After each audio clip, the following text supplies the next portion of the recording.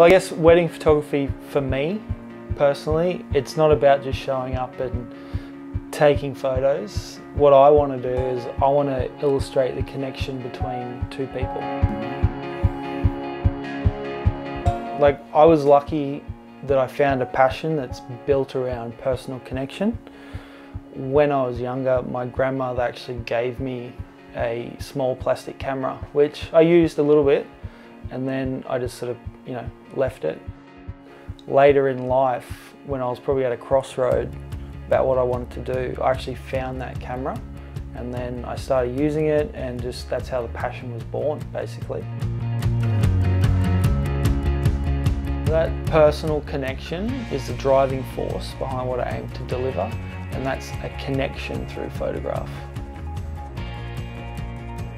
When I'm photographing a wedding, I just try and make it as discreet as possible. I let the couples be them, I let things happen as they happen, and just keep it nice and intimate.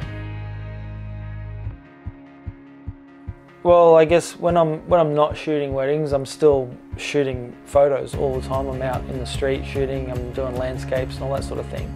Or, I get creative and make jewellery and make rings and do all these little trinkety things that just keep the brain ticking over. So I like to keep fresh. But yeah, before I was shooting weddings, I was photographing a lot of landscapes and portraits and doing a lot of street photography.